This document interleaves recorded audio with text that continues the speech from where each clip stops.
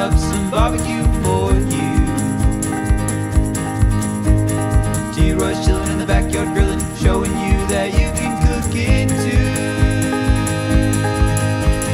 too. Always with a beer or whiskey, but he cooks responsibly.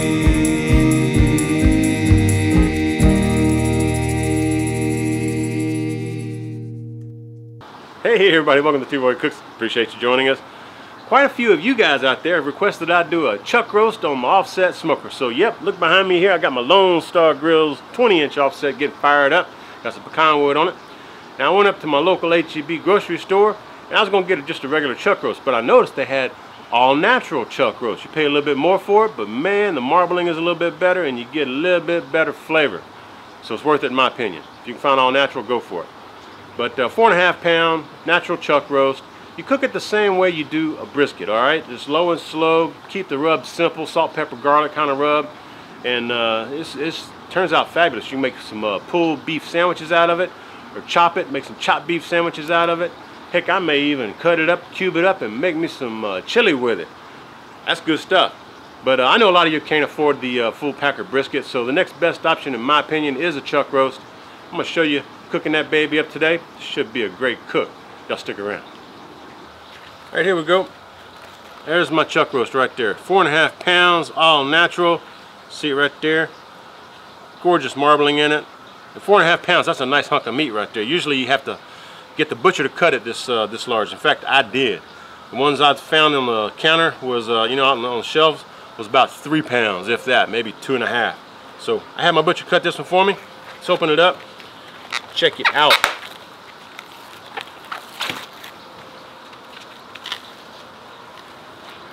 Oh yeah, man. Fabuloso. That is one nice looking hunk of meat right there, folks. I'll tell you what. Alright, now we're gonna go in with a little bit of binder. Worcestershire, man, Worcestershire. And while I was getting my wood, my pecan wood from my local Academy store, Academy Sports and Outdoors, I found this Big Moe Cason, man. He's got his rubs and sauces out, so I picked up some of his beef rub. Check that out. I tasted it a while ago. It tastes pretty doggone good. If I can get it open, there we go. Yeah, man, just basically a salt, pepper, garlic type rub. So we're gonna go on with it. Oh yeah, I'm seeing some flakes of stuff in there, man. So it looks like maybe a little, heck, I don't know. I'm guessing maybe some celery or something. I don't know. I see some green flakes in there though. Maybe some parsley. I don't know. Give her a nice rub all the way around. Now I'm gonna do the same thing to the other side.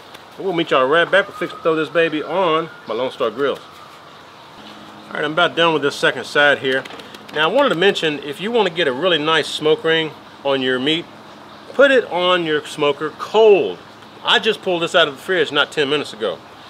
And also too, man, I'm seeing a bunch of garlic flakes and other stuff in this. This rub smells fantastic. See if I can taste a little bit of it. Ooh, yeah, boy. Nice salt, pepper, garlic, but it's got some other stuff in there. And I would actually read you what's in here, but I don't have my reading glasses on. It's pretty small print. Anyway. We're going to check it out, man. It's good stuff. Now I'm going to let this sweat for about 5-10 minutes before we throw it on the smoker, so we'll be right back when I throw it on. Alright, my pit's up to about 250, actually about 260 right now. That's fine. I'll go ahead and throw this baby on. I think I mentioned earlier, but if I didn't, I'm using pecan wood on this thing. Oh, that is one gorgeous looking roast right there. I'm going to throw it on this top rack. In fact, I'm going to spin it around so that the thicker end is towards the firebox. But on this model of 20-inch Lone Star Grill, it doesn't really matter because you got even cooking all the way across. But usually you put the thicker portion, the heavier side, on by the firebox, unless you got a reverse flow, you know. Anyway, we're gonna let that baby cook. We'll meet y'all back here in a little bit to check on it. All right, it's time for me to add some wood. I wanted to show you what I've got. This is my firebox, my Lone Star Grillz. All right, this is my wood burning over here with some coals going. And I stuck this piece over here probably 30 minutes or so ago, and it's just warmed up. So all I'm gonna do is roll this baby over here, stack it up next to the other one. And what I like to do is, just to get the wood going really good, just leave it like an inch crack or so, on the door. Again, the vent down there is wide open as well. That's going to add a bunch of oxygen and help that wood combust. And that should be all we need to do. Once it gets going good, then at that point I'm going to close the door all the way. And we're still cooking, folks. Everything's looking really good. Let me back you out. Everything's looking real good. Oh, let me show you what I added. Hang on. All right, you see my temp's 225. The reason is because I added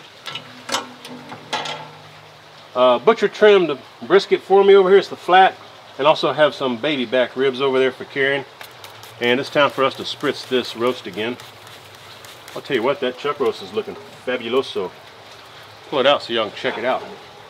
Can y'all see that all right? Woo, doggy, that's looking good. That bark is about set there now. It's been, let's see, about 3.5 hours. She's a beauty, isn't she? All right, we're gonna put her back in. And I'm not doing the video on the lower rack here, so we're just concentrating on the chuck roast. So we'll let her keep cooking. We'll bring y'all back in a little bit. We've been on for 4 hours. Let's check on this chuck roast. See what she's looking like.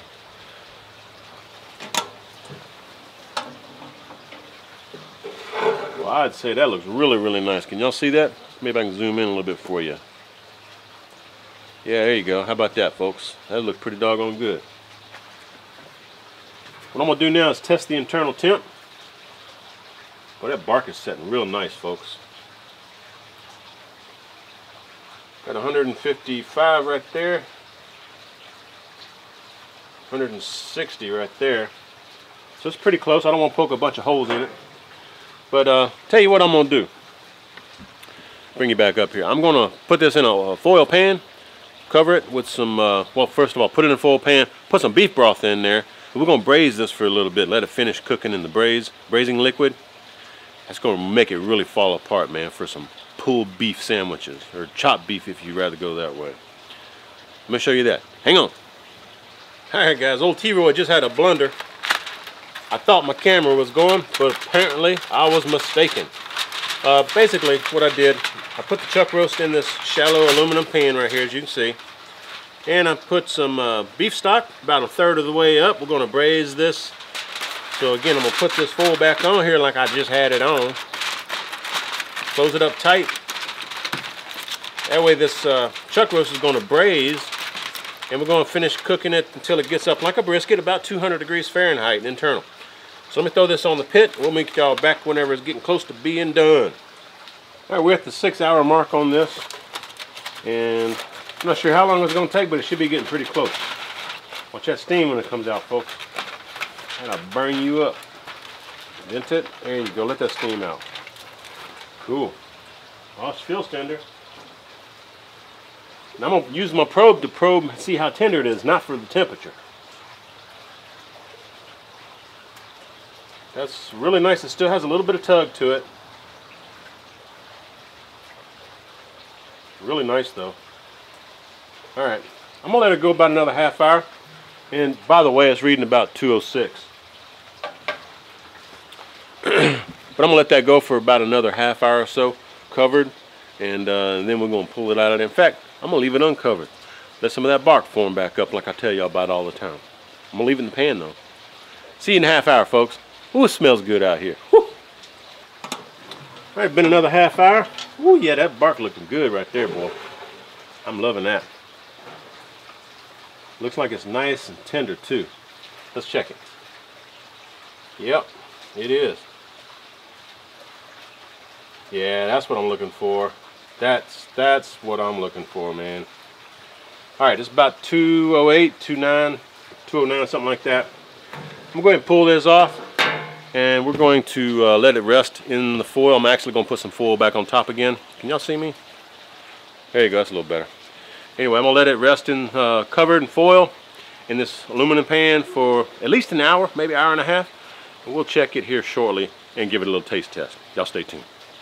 Alright, it's getting dark on me, and I'm fixing to show y'all that chuck roast over there. But I want to show you real quick. I took the chuck roast out and put it on a cutting board, and I used the same pan that I was resting the chuck roast and that I cooked it on. I put the brisket point that I had in here. We're going to let that cook a little bit with that same juice that was in the chuck roast. I didn't change the juice out or anything. I just, anyway, just put the brisket in there. Y'all check out these ribs, man. These ribs are looking really good. I'm gonna do a separate video showing you cooking ribs on this Lone Star Grillz, but man, y'all check that out. Let me get you a nice tight shot on that. Woo, doggy, don't that look good? These are just about ready. Karen's gonna be loving these baby backs later on. So there you go, folks. All right, let's go ahead and check out that chuck roast. See how it looks, how it cuts, how tender it is, how juicy it is. Stay tuned. All right, this chuck roast is rested for about an hour and a half. In fact, this piece, when I was picking it up out of the aluminum pan, this piece fell off. Looks pretty doggone good to me. But I want to cut into it a little bit. Let's see what it looks like when I cut into it. Oh yeah. Cuts like brisket. Let's see. Really nice smoke ring on there. Y'all can see that? Smoke ring all around it. Pull apart. Oh yeah. So that's gonna make some really nice shredded bark right there. I'm gonna take that piece right there. We're gonna try it out. All right, guys. I just did a take where I was tasting that piece I showed you, and it was really, really good. I decided let's do this again, man, because this is good stuff. See that nice bark on there? A nice mahogany, not mahogany, nice dark bark on there. Fabulous, man. Before you wrap, always make sure that your rub is set, that your bark is set. You do that by, I think I showed y'all this, but touch it, and if nothing comes off on your finger right there, your fingertip, it's set. At that point, you can wrap it. This is absolutely amazing. I'm glad I left the foil off the last half hour or so while I was cooking, and it helped crisp that bark back up a little bit. But excellent smoke ring, if y'all can see that. Bark is excellent. Let's give it a shot. Well, falling apart, man. I'm telling you. God, that's good stuff, man.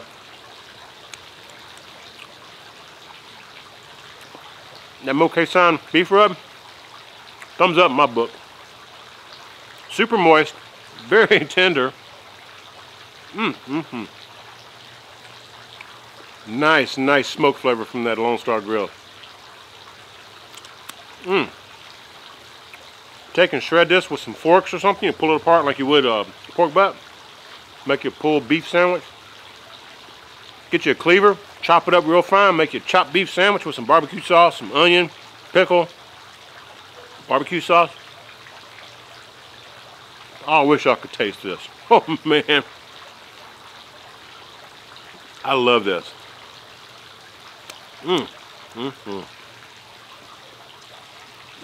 That's so good. If you hadn't tried smoking chuck roast, give it a shot. Very economical cut to buy. Cook it just like you would a brisket. Simple is better with the rub too. Salt, pepper, garlic. Maybe a little onion powder or cayenne pepper, depending on what you want. That's fabulous, folks. I keep coming over here and looking at it. Wish y'all could see it. Anyway, hope y'all enjoyed this. My dogs are at my feet going nuts. Hope you enjoyed this. And if you did, give me some thumbs up. Hope you share the video. And when you do, please tell all your friends that T-Roy cooks responsibly.